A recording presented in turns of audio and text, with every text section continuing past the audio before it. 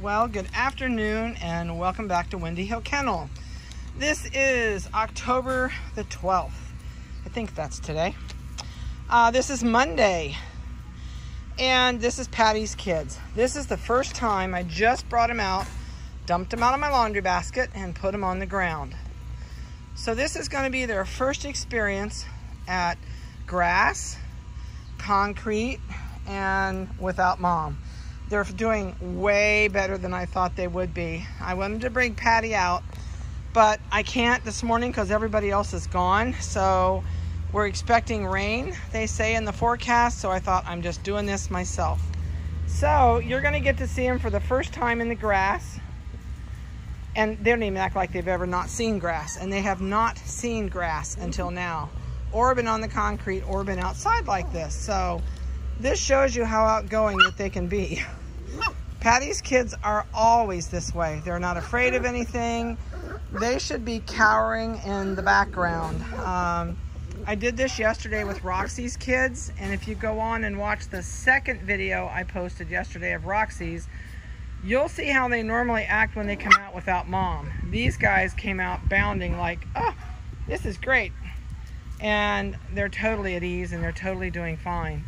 So I took some weights and microchip numbers and collar colors for you. So it's going to be really hard. Their hair's getting really long. The girls just gave them a bath this morning. And we're going to have to hunt collar colors, that's for sure. So let me go down through the black ones. I did all the black ones first. I did their pictures today too. So you're going to get new pictures today. First puppy is 30602. It's got a neon pink collar on. It's a female. She weighs 5 pounds, 1.5 ounce. Second puppy out here, 30601, has a turquoise collar. And it is a male, weighs 5 pounds, 3.5. They're going to sit here and bark at me because I'm standing right in front of them.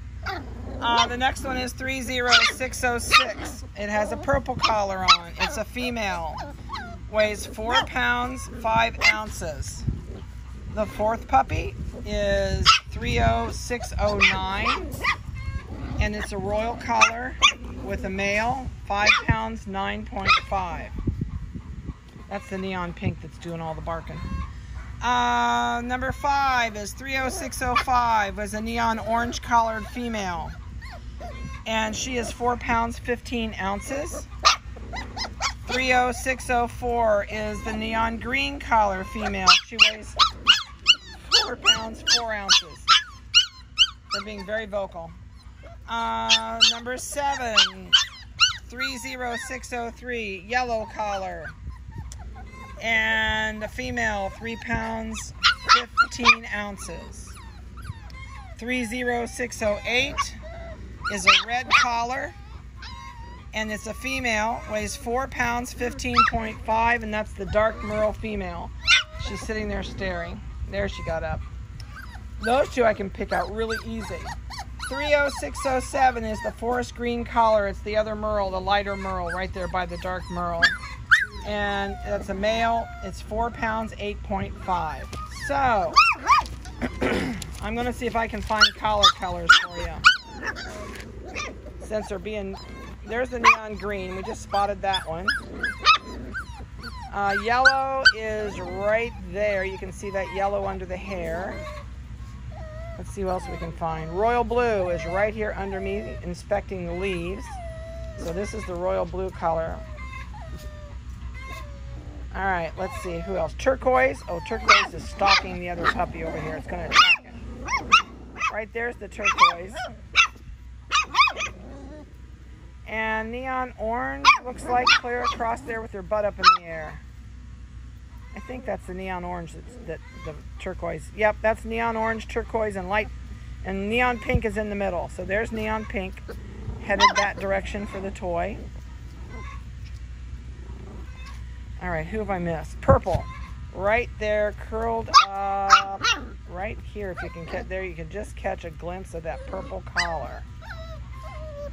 I can't get the collar. There you go. There's the purple collar just for a second.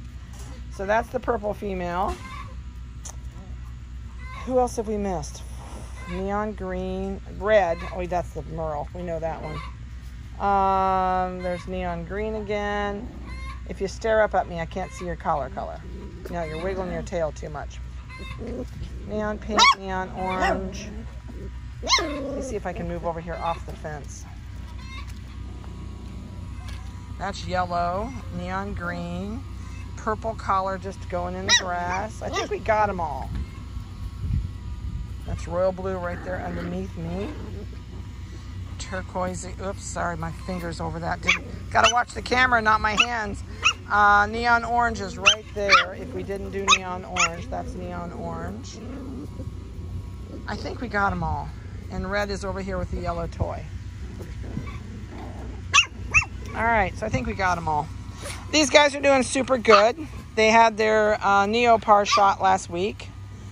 And like I said, this is phenomenal. They're playing like this out here. There's the lighter colored Merle playing. Zip, I'm taking off. There's the dark Merle female. Oh, that's going to be a head-to-head Merle issue. She says, I don't take any crap from my brothers. They're funny. So this week they got a bath this morning, and so they're clean for a little bit. Patty is doing really good with them. I'm surprised she's not getting tired of them yet, but she's not, because this is a passel of babies, that's for sure. They'll come to the house starting on their 6-week birthday, because Patty is going to be ready to get rid of them. So what we do and how we determine where we start with the biggest puppies. And we'll probably bring 3 in at a time. And either that or cut her in half the first day and bring 4. And then after that, we do every couple days, we'll bring another one in, and we slowly wean them off. But usually with this big a litter, Mom spends most of her time outdoors where they can't reach her. And that way she doesn't have to nurse them as often. But they are absolutely eating dry dog food. And we've got them started on, oh my goodness sake, we've got them started on cottage cheese. I'm going to move again because they're going to go, I want to be with your feet. So we're moving on the other side. Nothing really significant. Everybody's doing great. I'm going to send all your videos out this week. And so you'll get your email with about 7 or 8 videos on it. And if you'll please watch those before you come to pick up your puppies. That way, it's actually me sitting down at my kitchen table, or the countertop, I guess, in the kitchen, and going over your whole puppy packet with you. And I do it in about 8 to 10 minute segments. So that way you can go back and re-listen to something if you want to. But please listen to those. Then write down any of your questions that you might have that I didn't answer for you, and please bring those with you when you come to pick up.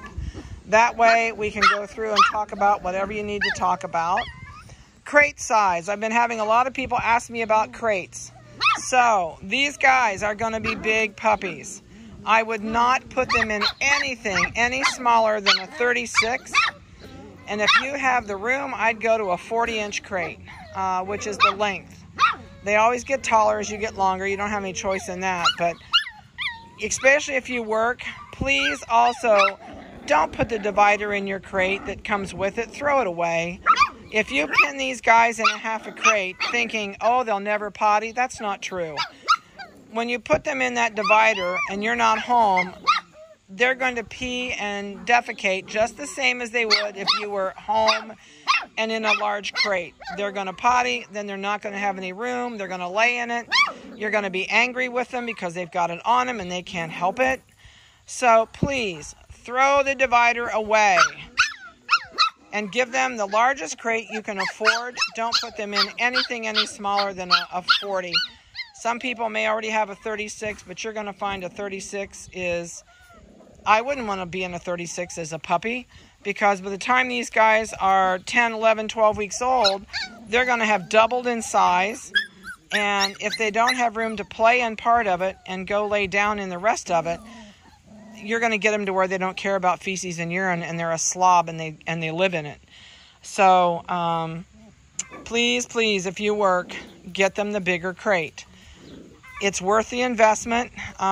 You can find them pretty cheap. We sell 40-inch crates for about $59. That'll give you a sounding board to where to go for a crate. If you need a crate and you want it when you come, you've got to let me know at least a week and a half ahead of time because I have to order them in. So check prices on crates. Like I said, our 40-inch crate runs $59. See what you can find out there. If you can't find one at a decent price, let me know, and I'll be glad to have one here ready for you. Dog food wise, if you're worried about dog food, depending on the state you live in, because I know we have a lot of these puppies going to different states, we do have 35-pound bags of our dog food available here that the puppies have been on. I feed high standard. It is hard to find. It is not sold in box stores. It's only sold at grain mills, like where you would go to buy your cow feed, your horse feed, not Tractor Supply, not Rural King, at a regular feed mill that grinds their own feed and mixes it. Those are the places that usually carry the brand that we use. Our dog food is $39 a bag, and it's a 35-pound bag. It's a 30% protein, 20% fat. So do some checking, see what you can find in your area. I do not recommend grain-free dog food at all. If you have questions why, go to the internet and look up grain-free dog food and heart problems. They are finding that it is possibly causing heart problems in dogs as they age. So I do not feed a grain-free dog food at all. So, other than that, watch your videos. Call me if you have any questions before that or you want to know about a crate. Please don't email me. COVID is still causing my emails to go absolutely crazy. And I just cannot get to all of them. I can't. So please don't think I'm ignoring your emails. I just do not have physically enough time to take care of this kennel and answer the hundreds of emails I'm getting for people that are looking for puppies. So text me or call me. Always the best way to reach me. She is bound I'm going to pick her up, isn't she? I'm not. She does have a blue eye, by the way. The eye that's on the left in this screen is blue. You can really see her. I just saw it before I zoomed out. So far as I can tell, she's the only one but the two Merles that has blue.